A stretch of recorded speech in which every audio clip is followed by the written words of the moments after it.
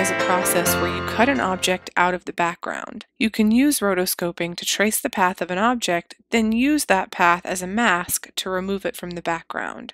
Although you can accomplish the same thing by drawing masks and creating a matte, this is a much more simple process. In this lesson, we'll learn how to use the Roto brush tool to create a segmentation boundary, create a new base frame, make adjustments to the segmentation boundary, use the Refine Edge tool, freeze the segmentation boundary, and replace the background of footage. As stated in the introduction to this lesson, rotoscoping is the process of removing an object from its background. To do that, you use the Roto brush tool to distinguish the items you want to remove from the rest of the background. When you do that, After Effects will create a segmentation boundary between the background and the object that you're removing. We're going to remove the flower from this image, so we can either adjust the color of the background without affecting it, or add a new background. The Roto brush tool will be used to create strokes to a base frame that will distinguish the foreground from the background. The base frame will be used by After Effects to apply the Roto brush tool to other frames. Now go to the Tools panel and select the Roto brush tool.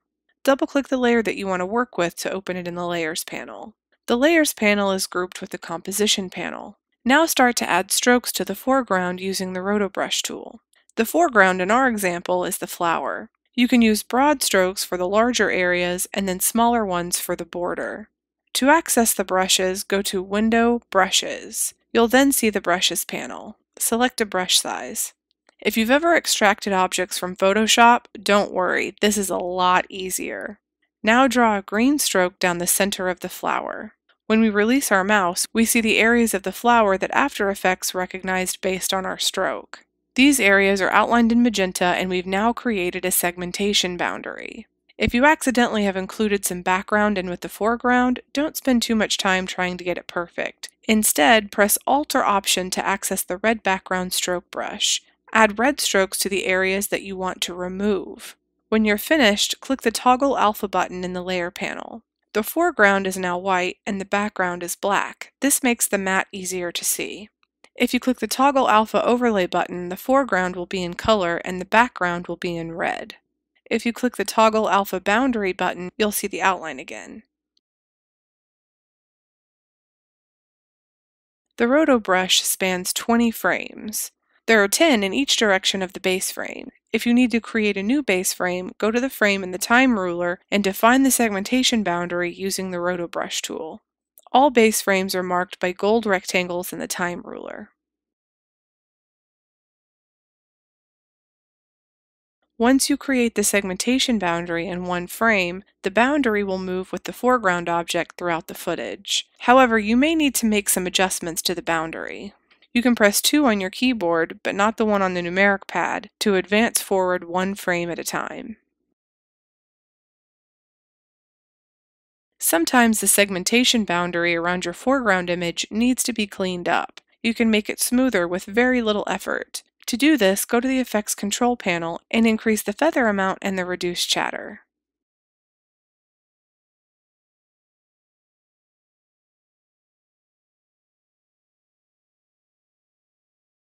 The problem with the Roto brush tool is it creates a boundary that goes around the general shape of the foreground image. It doesn't pick up small details.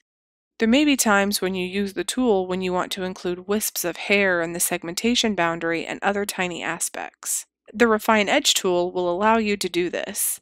It's grouped with the Roto brush tool. Once you've clicked on it, go to the clip in the Layer panel. Zoom in if you need to so you can see the details that you need to include in the segmentation boundary. Set the size of your brush in the Brushes panel. Now move the Refine Edge tool over the edge of what you need to include in the segmentation boundary. Make sure you straddle the segmentation boundary as well. Here we've zoomed in and the image is pixelated, but it allows us to include the fuzzy areas.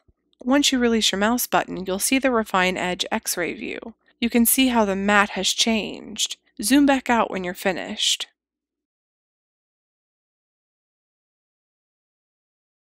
Freezing the segmentation boundary simply means making the data for it, so that it doesn't slow down your processor and in turn, After Effects.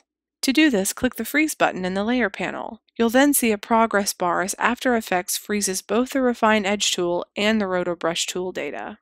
When it's finished, there will be a blue bar above the time ruler in the layer panel that tells you the segmentation boundary is frozen. Next, click the Toggle Alpha Boundary button in the layer panel, then click the Toggle Transparency Grid button. You can now see the foreground without the background. Now that you have your foreground object isolated and a transparent background, you can add a new background. Click on the tab for the Composition panel if you're still viewing the layer panel after creating a segmentation boundary. Go to the Project panel. You can import another background and drag it into the timeline, create a solid color background, or adjust the current background. Let's grab the Rectangle tool and create a background.